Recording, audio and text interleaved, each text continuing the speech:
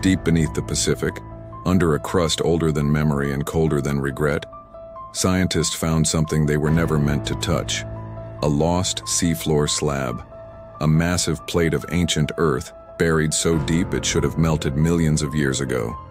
Yet somehow, impossibly, it didn't. It lies almost 1,500 kilometers below the surface, like a drowned continent trapped beneath our feet, preserved in silence. Even the mantle around it seems confused, as though it tried to swallow this slab, but something forced it to remain intact, like a bone lodged in a planet's throat. Geologists expected old ocean floors to be recycled, erased, forgotten, subduct melt, become new rock. But this one refused to die. Its edges are still sharp. Its magnetic signature still whispers of an ancient ocean. Its temperature is wrong and too cold for its depth. And most strange of all, it appears to be moving. When seismic waves passed through it, they slowed down, then speeded up, as if the slab carried its own internal pathways, like a ghost tectonic plate that continues traveling long after its death.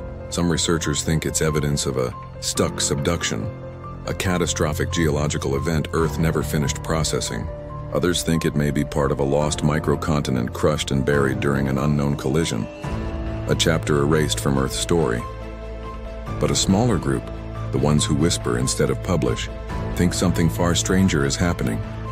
They suggest the slab might not be a leftover, but a hidden layer of Earth's interior we've never mapped. A structure that absorbs heat instead of releasing it. A structure older than the Pacific itself. A structure that, if it continues rising, could disrupt tectonic plates above it. Whatever it isn't following the rules.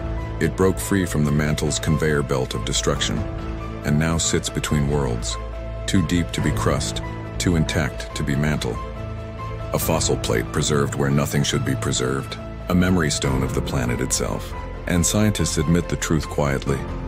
We don't know how it survived or what will happen if it rises.